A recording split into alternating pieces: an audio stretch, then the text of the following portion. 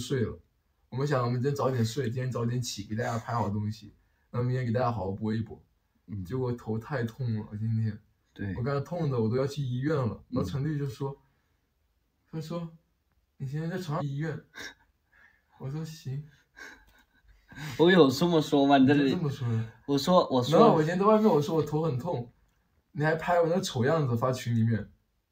你看你发群里面，我现在多丑。我当时以为你是箍牙箍的，当时就头很痛。对，我没想到你是流感了。然后我去那个试西装，我的表情我都控不住，我都站都站不住。然后陈律就在那笑，我看我站不住了，他就在那笑。因为他当时试西装的时候。人家那个服务员边在他旁边说那个西装，他边趴在那个凳子上把屁股撅老高，我觉得笑死了。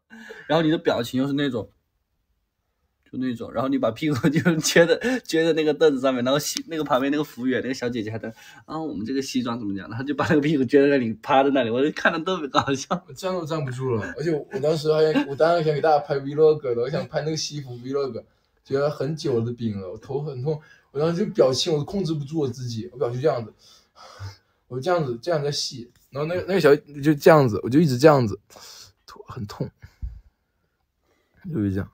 你嘴可干，多喝点水。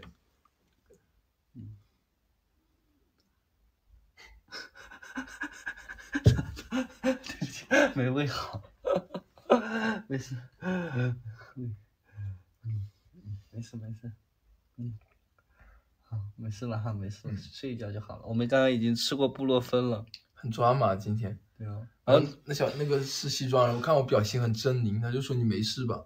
然后他说我一开始以为我是给陈律气的，我说我没事，我有精神病。对，就说行，那你注意一点哈，别爆发了。我说没事，我会控制住的。你说你就一直坐在那笑。你说你有精神病，他说你别爆发了，控制一点。我说我精神不太好。太痛了。哇，你看你的嘴现在稍微一点点就干了，快点再喝一口大郎。真的假的？你稍微说几句话，这个嘴立马就干了。大郎，你是已经吃过药了哈，明天就好了。大郎，我要去医院了吗？你觉得就是有这个病，就是你受不了？我感觉你现在也没有受不了啊。头很痛，再摸摸看。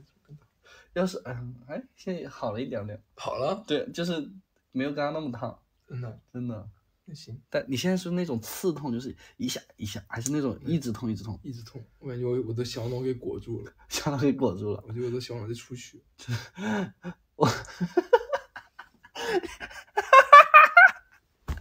我觉得你现在很搞笑。你是不是？他今天说自己，他说今天自己感觉自己脑子在出血，然后说他说都是被你气的，把我气成这个样子。然后他说我现在感觉我自己，我真的有精神有问题。他说我要去测一下我脑电波。他说我觉得我情绪很不稳定。然后你看事实，顺着我。然后事实明明是他今天生病了，那一切你连自己生病了都不知道，你没有，就是你以前没有发烧过吗？发烧了就是这种感觉，就是扛过来的。对啊，你以前没发烧过，你一点常识都没有吗？你以为自己得精神病了，还要自己去检查脑电波，还是自己脑溢血了？但其实你只是发烧了而已。不顺着我，今天我又不知道你发烧。我头很晕，你还说。你头晕就去医院，你跟我说干嘛？去医院，你一直阴阳我。我怎么知道你是真的发烧了呢？你下午你早上起床的时候还好好的，你出门看了个牙回来就这样子，我以为你是箍牙箍疼的，你知道吗？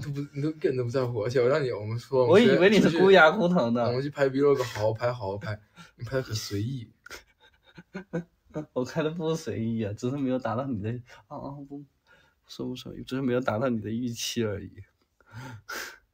怎么这么搞笑啊？你连自己生病了都不知道，他以为自己得精神病了。他说他要去检查脑电波，然后还怪到我的头上来。他说都你把我气成精神病了。他说跟我待在一块头就很痛，头就很晕。然后他还说他自己明天要回广州。然后当时我真受不了了，我头好痛哦！我要买票，我要回广州，我要换一个生活环境。我肯定是在这个生活环境底下，我的压力太大了，我每天都头昏头晕。然后他当时都要订票，他明天要回广州半个月。他说到时候你就，我说你回广州半个月，我到时候我自己怎么办呢？我说如果我要直播的话，他说回广州半个月退网，他不直播了。他说他要换一个生活环境。我说那我怎么办？如果我要直播的话，那大家不都问我？他说你就直接说我妈生病了。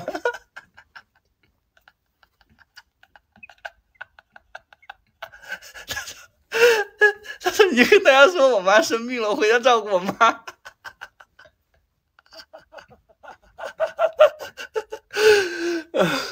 我现在想想好搞笑啊！你明明就是流感了，发烧了，自己不知道，然后就把这些所有的原因都归到了这里。